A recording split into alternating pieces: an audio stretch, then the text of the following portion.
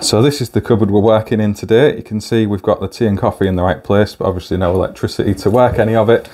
We've got a couple of boards to swap. I'll show you out the meter cabinet just through this wall here. Fortunately there is a bit of a tube through so we can replace these tails.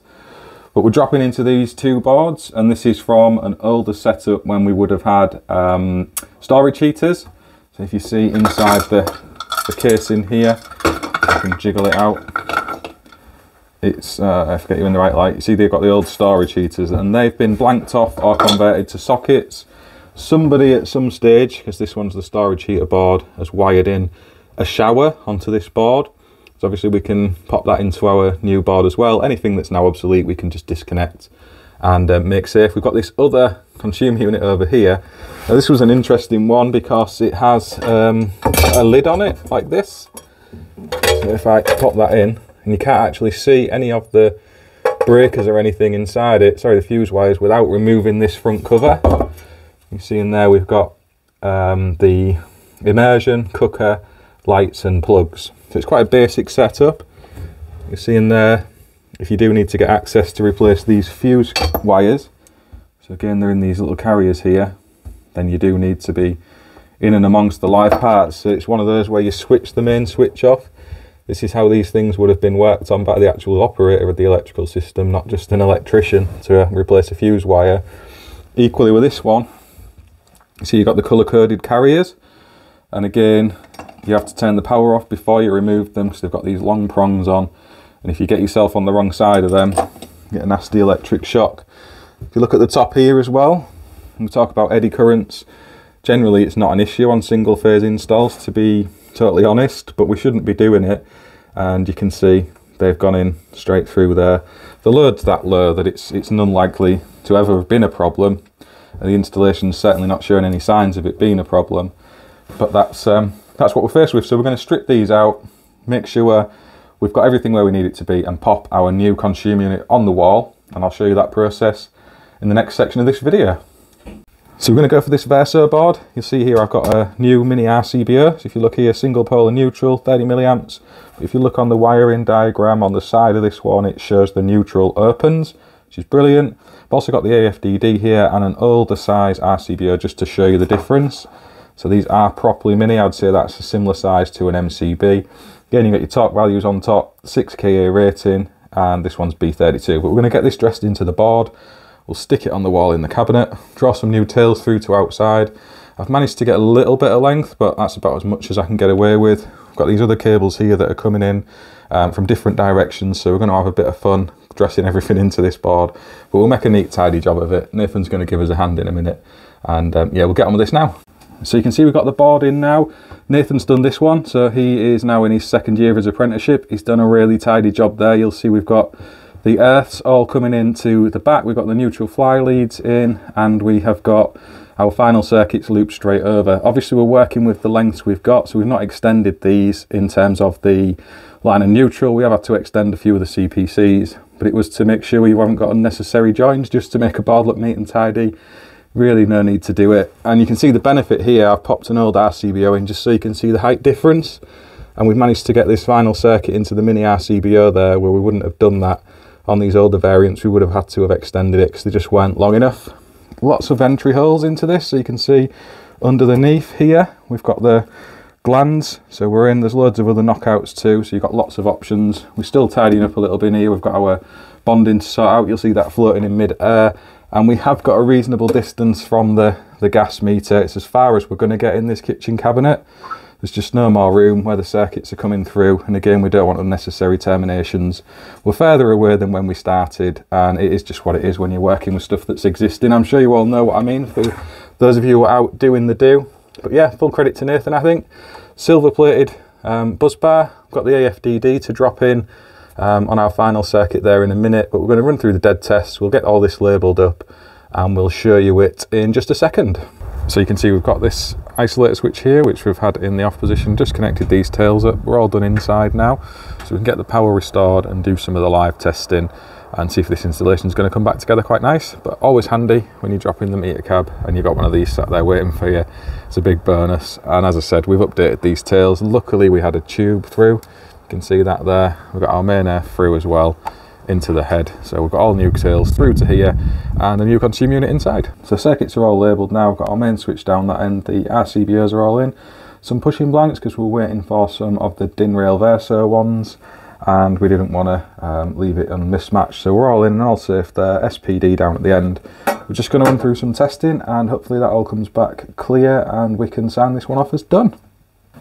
So before we get into having a chat about the gas meter in relation to its position to the consumer units, I do want to cover that on this video. I thought it'd be a good example to share because we all face these challenges when we're out on site trying to retrofit new equipment onto older systems. And you can take the approach of extending cabling and moving stuff. We didn't have that luxury in this case because wherever we put it within the cupboard we were working, we would have ended up a similar distance away from the gas meter anyway. So we made the decision to work with what we've got. We'll have a little chat about that in just a sec. But I wanted to mention the Verso Mini RCBO, and it really is mini. I've got the spares here, so you see we're keeping stock of these now because we do install a lot of Verso gear anyway. But the test buttons are a little bit smaller. It really is a big difference to the old RCBOs that Verso stocked, and it just gives more wiring room. I know there's the argument with the taller, you've got a bit more space to hide your cables away behind the RCBOs, but for us it's just nicer to be able to bend your conductors in. And we had a benefit of that on this job where some of the cables were entering from the bottom of the consumer unit, and rather than having to extend them, we was able to get them straight into the RCBOs. So it's maybe not making as neat a job as you could do in terms of the appearance, but electrically I'd consider that a better way of doing it, and you've now got that option with the Verso stuff. They don't come with the instruction manual in the box, and I'm sure that's an effort to reduce any waste. So this again is cardboard packaging, fully recyclable.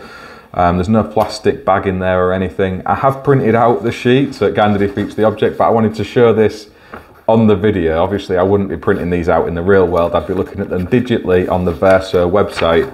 But they are single pole and switch neutral, and again if you want to go and check that out on the Verso YouTube channel, Will explains that really well, exactly what that means for their products. These are rated to 240 volts, they're in a range of 6 to 40 amps. This one was the type B tripping curve, gain 6KA, type A 30 milliamp, and they comply to 6009-1, so that's your RCBO product standard. Really nice, I like it. The price point's good as well. We're going to be using these on a few of our domestic jobs going forward. We've recently switched over to using Verso on a lot of our smaller domestic works, and yeah, we wouldn't be recommending it if I didn't think it was decent gear. As I say, Will sent this in to us for free, which was very kind of him. He didn't need to do that. I was quite happy to pay for it, but he was adamant, so there you go. So for what it's worth, we've been provided this for free, but it gets a thumbs up from me. Now moving back to the gas and the consumer unit, there's a few conflicting opinions around this. If you have a little read around some of the technical articles you'll find over on Google, the actual standard that applies to it is BS6891, and that's a gas industry standard, I guess. And the general consensus seems to be you need to be 150 millimeters away from a consumer unit or main switch gear. However, I did read an article on Professional Electrician, I think it was a NAPIT Codebreakers one, where they suggested that consumer units aren't part of that, and they fall more into the category of being 25 millimeters away from pipe work. But that does seem to be at odds with some of the other stuff I've read around interpretation of BS6891. So 150 mil, and as you'll see in the pictures that follow this chat, we got to 200 mil from the top of the meter and the pipe work, and that was off the bottom face of the consumer unit. I wasn't trying to fiddle it and get it in a way that it looked like it was far enough. So I think we just about ticked that box. It still is a tight space to get into. Obviously, if you have a problem with that gas meter, you are still quite close to the consumer unit. There's no getting away from it, but from a technical point of view, we are far enough away. And equally, if the consumer unit has a problem with it and you've got to work on the gas system, having those things close together never really sits well with me. And I think we've moved away from times like that in the past where we are getting that.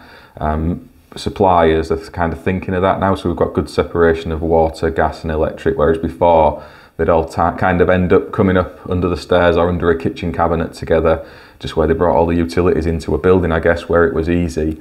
But yeah, it's one of those, like I say, I'm not a fan of extending cables just to try and move something somewhere else. it's an extra point of maintenance and somewhere else you've got to check in the future a point of potential failure. We could have used a junction box such as a steel box with Wago or Whisker thin rail terminals in there, but even saying that, you've still got all of those connections within that enclosure. I don't make that any better than just putting the consume unit there either. When that property eventually gets rewired, which it will in the next maybe 10-15 years or so, it's kind of at the end of its lifespan, I would say, that system, and the property as a whole will go through a period of maintenance, then it can be moved. You can tackle it at that stage. So I don't know what you think of our approach on that one. If you've got better suggestions or ideas of something we could have done, please do drop them in the comments below. If you've got any questions around the Verso gear itself, again, get in touch. And if you want to ask any questions about some of the older switchgear, we're going to be showing some of that in the Apprentice 1-to-1 Academy soon, because I think teaching people how these things work and maintaining them is perhaps something we're all forgetting along the years. I think maybe my generation in the 40 age bracket are probably the last that would have ever worked with those from the beginning. So it's going to be more and more rare for younger people to come across this old switchgear and know how it actually operates and to be able to work on it safely. So sharing a bit of content around that is something that I want to try and do. Otherwise, I will see you all on the next video soon. Thank you for watching.